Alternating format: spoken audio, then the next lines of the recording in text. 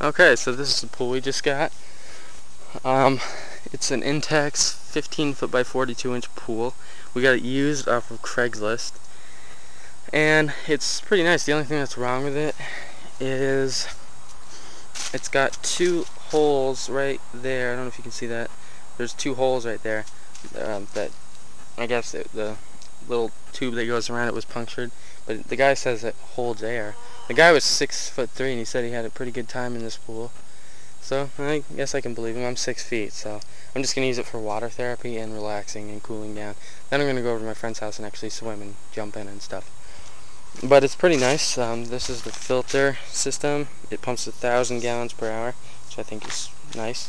The only thing is we paid $150 for it, half the price of the cost off this website that we found, or I found. So half the price for almost brand new is pretty good.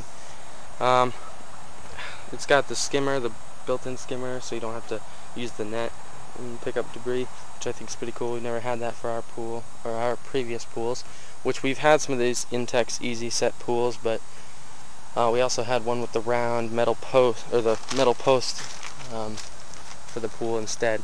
But I like these easy set pools because they're easy to set up and they're a lot of fun. So it's a 15 by 42 and it's the largest pool we've ever had. We don't have that big of a property, so we tried to get the biggest pool we can that would take up the least amount of space, and we found this on Craigslist, and it's pretty nice.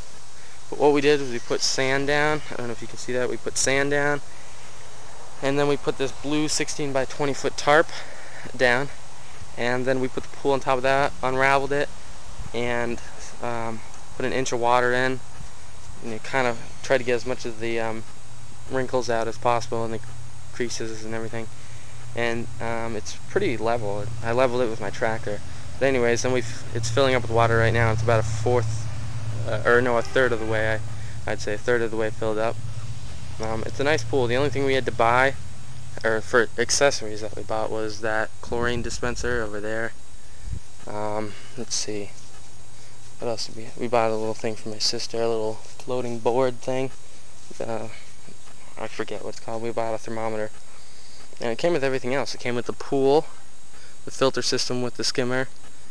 It came with the ladder, solar cover, debris cover, 2 filter cartridges, some pH plus chemicals, chlorine tablets, a net with a pole and the vacuum part, but it's missing the mesh bag. We're going to make one or just buy a new one.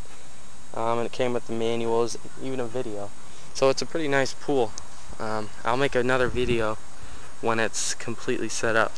Alright.